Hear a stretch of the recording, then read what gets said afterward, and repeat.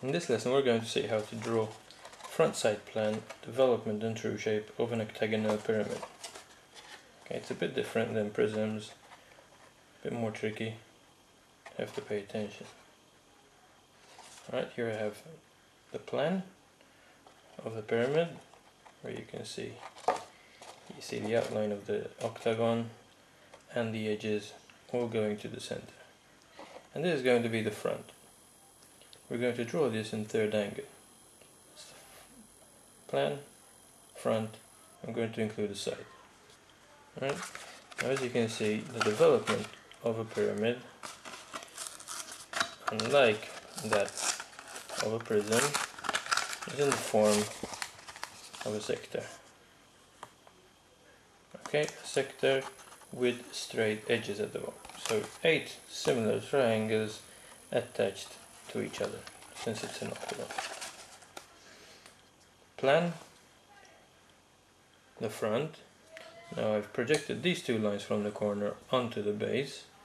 Now I did that because the front has 2 other lines showing going to the top. Front, you can see 3 edges.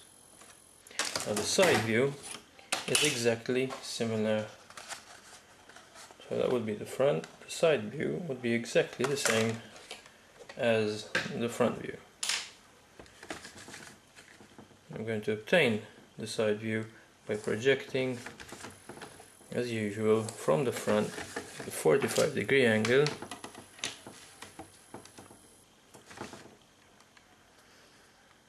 I'm going to leave a bit of space between the front.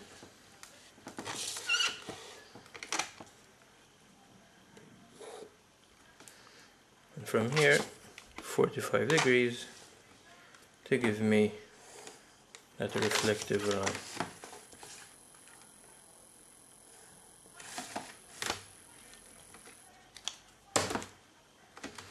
I'm going to project straight away these points, which will help me find the location of the edges on the base.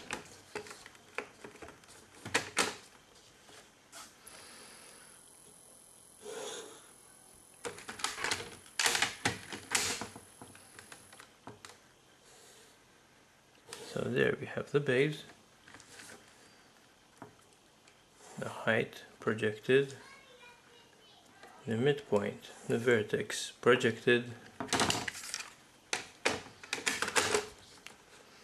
which gives me, that's the midpoint, and these 2 points go down to the base.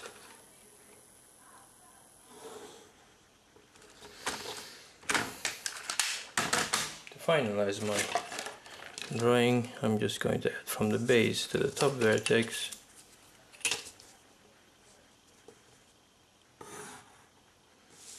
and from the top back down to the base. Now these points taken on the base should again go to the top. Common mistake is that these lines, we draw them vertically as we would do in a prism. So there you have the front side and plan. Now as you can see, the development, this edge of the development is nowhere to be seen in these views. Why? Because these are slanting lines, they are going inwards, and the true length of that line cannot be seen anywhere here. Now the true length would be this. Now how to obtain the true length? The true length can only be obtained if you're looking at it perpendicularly. And as you can see here, if we're looking at this from the top, all of these lines are going inwards. So we must find how long that line really is. It's a very simple procedure. This line, if it were horizontal, if this line were horizontal, this edge would be the true length. But this line is not horizontal, so all I have to do is rotate that line rotate that line as if you're drawing it in a horizontal position.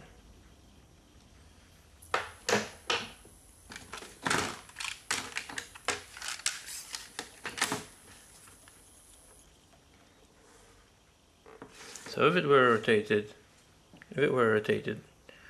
to a horizontal position, you'll get that length. If you project it down back to the front, you project it back down to the front,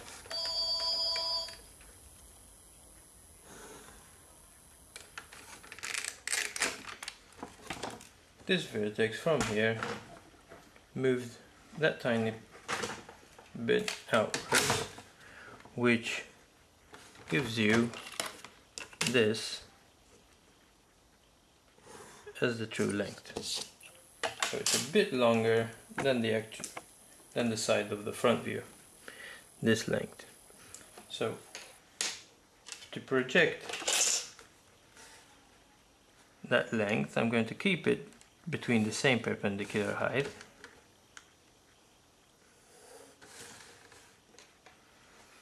But then I'm going to take that line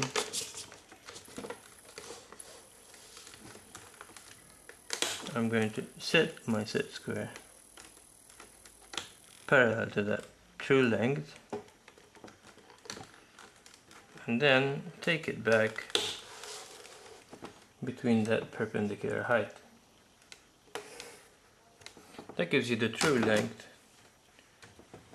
of the sector. This is the true length of the sector. And what I need to do is I'm going to rotate that edge using my compass. I'm going to draw an arc long enough to fit 8 equal sides on that. Now the 8 equal sides should be taken again from the plan, from one side of the plan, because we need the perimeter of the plan taken on that curve.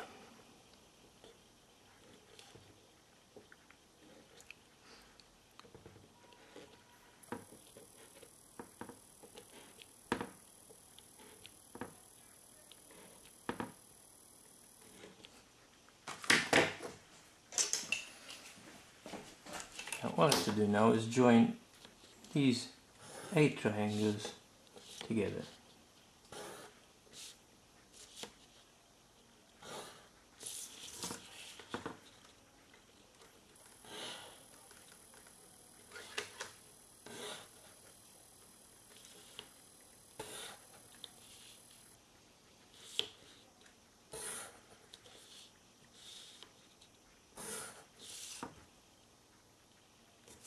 There you go. And finish off with straight lines at the edge. Since it's a pyramid based, since it's an octagonal based pyramid, if this were a cone, you'll keep the curved edge at the bottom.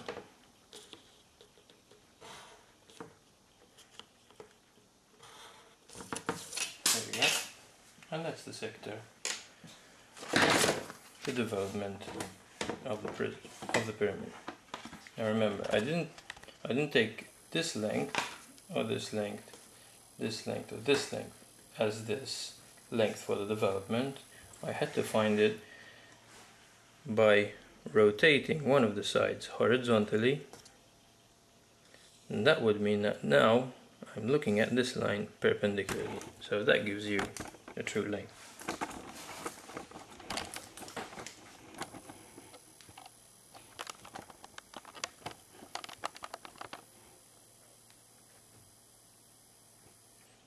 So there you have the 3 main views: orthographic and third angle projection, and the development of an octagonal pyramid.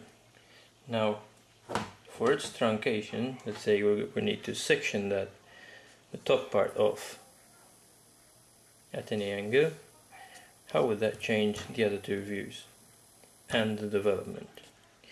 would also mean that you could add a true shape of that section. We'll see that in the next lesson.